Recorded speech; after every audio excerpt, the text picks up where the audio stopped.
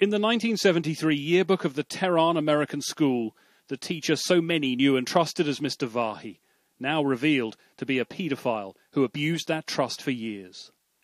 Investigators are now picking through William Vahey's past, trying to establish just who he abused in a career that took him around the world. Images of between 50 and 60 pupils at London's Southbank International School were found on Vahey's computer drive. It was when the FBI got their hands on that drive and went to court to obtain a search warrant that Vahey took his own life in a motel room.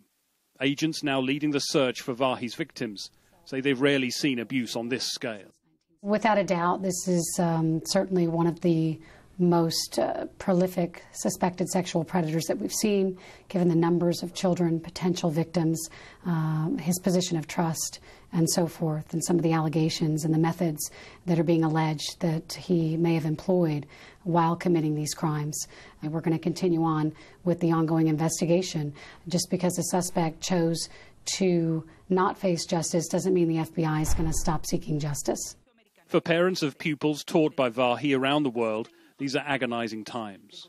We know there's a lot more fallout to come, and I think that's what we're dreading. It's what comes next, because the pictures only go back so far. We don't know, are there other pictures that are going to be coming out? Whose children are on those pictures? My heart goes out to them as a mother.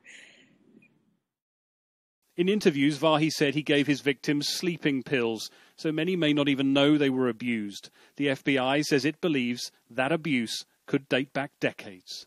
It was here in California that Vahey began what was to become decades of child abuse. His conviction for child molestation here in 1970 as a 20-year-old swimming coach should have put him on the sex offenders register for life.